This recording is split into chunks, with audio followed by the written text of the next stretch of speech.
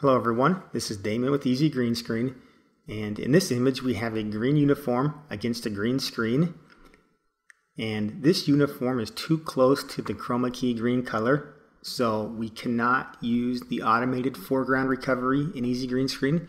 Instead, we are going to use the manual foreground recovery method. This is pretty simple to do. On average, this will take you 2 or 3 minutes an image once you get good at it. However, if you're doing a high volume photo shoot, just plan on if you're shooting green on green, it's going to take you a couple minutes an image with images like this. So this is actually pretty simple to do once you know what you're doing. We're going to start out in the Keep or Remove Areas menu. Basically what we're going to do is we're going to make selections using the selection tools in the areas we want to keep, and then we will use the Add to Foreground with no spill correction to bring those areas back. So to start out, I'm going to zoom out here. You do have zoom and pan keyboard shortcuts available when you're in this menu, so that's Control minus and Control plus on Windows, or Command minus and Command plus on Mac. I like to start out with the polygon lasso tool. There's many different methods you can use to do this, but this is my preferred method. I'll go to the original image, and I zoomed out, that way I can get below this image here and make a good selection. And I'm going to select all the way around this uniform, but not on the very edge. So I'm going to include anything that I know we want to recover, and then we'll recover that and then come back and touch up the edges in the next step.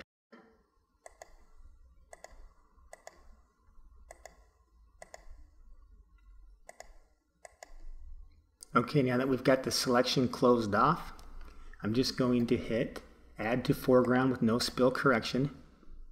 And you see that instantly adds that area that we selected to the foreground.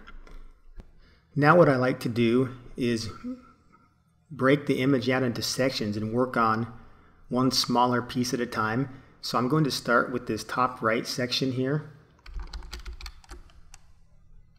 I'm going to zoom in, then I'm going to grab the pan tool so we can center this up. And we're just going to work on this little area here. So for the edges where we have green on green, I'm going to view the original so we can see where we're selecting. I like to use the quick select tool for this most of the time, sometimes the magic wand tool as well. And with the quick select tool, I recommend setting the brush size in Photoshop before running Easy Green Screen, and the reason for that is because this drop down for the quick select does not render very well in Photoshop while Easy Green Screen is running. It's fully functional while Easy Green Screen is running, it just doesn't display very well as all. However, we can change it here if we need to, so I'll go to 40 pixels, and you can use whatever brush size you need for your image. I like to have the Add to Selection on, as well as the Auto Enhance turned on. So now I'm just going to go and brush right over the edge, and with that Auto Enhance, it snaps to the edge, and there's a little piece that missed here. If we use the Alt key on Windows or the Option key on Mac, you can get your Subtract from selection, and then we can just fine tune that selection as needed.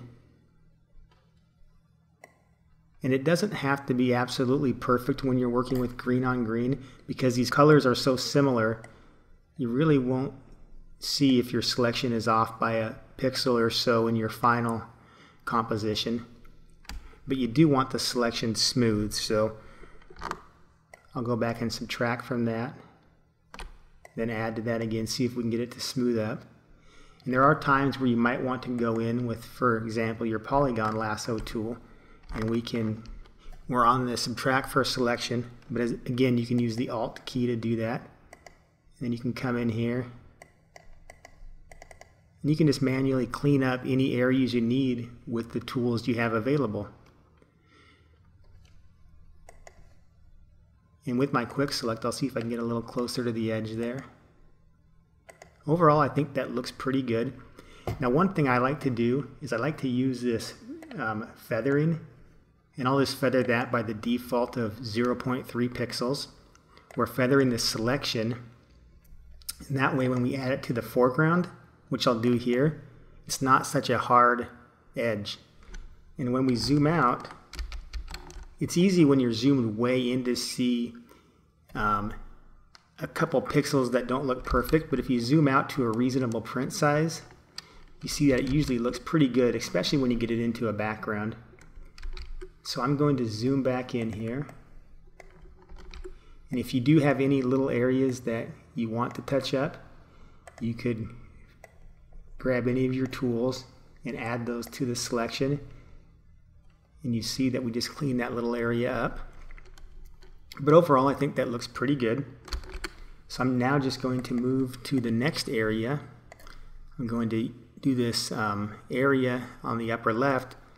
And there's some techniques in here I'll show you here in this area where it's in between the arm and the ball and then the shirt. So I'm just going to grab the quick select again.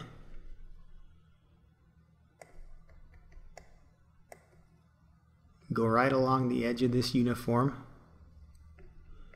And sometimes it'll grab this green here. And like I said, if that happens, if you're grabbing pieces of the green screen you don't want, you can use the Alt key, hold it down, and subtract that from the selection. That instantly removes that area.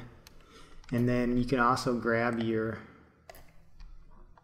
lasso tool and use the Alt key to subtract that from the selection. Or you can come up here and use the subtract to selection menu item.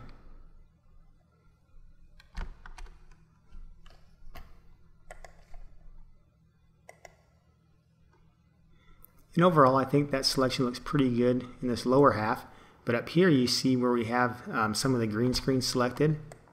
I'll subtract that from the selection as well. Once the selection is good, we'll then go ahead and feather that and add that to the foreground again. Now one thing here is you see that we didn't quite select all the uniform and we have that transparent area between the arm and the uniform. I'm just going to grab the lasso tool here and select that and then add that back in. So now if we zoom out to a decent print size, we can see that it actually looks pretty good. I'm just going to pause the video now and I'm going to do the rest of the image because the technique is exactly the same. Okay, I've finished selecting the rest of this jersey and adding it to the foreground. As you can see, it looks pretty good.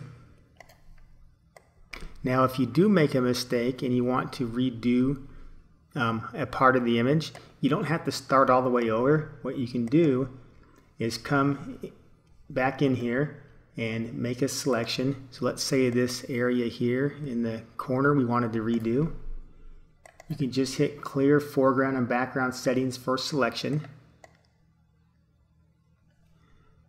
And you can see the rest of the image that we corrected is still intact, but this area we could come back in here and view the original again and rebuild that back into the foreground.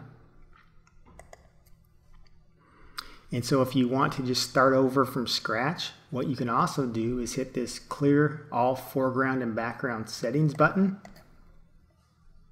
and that will remove all of the selections and corrections that we made, and we can start over just as we had extracted it from the beginning.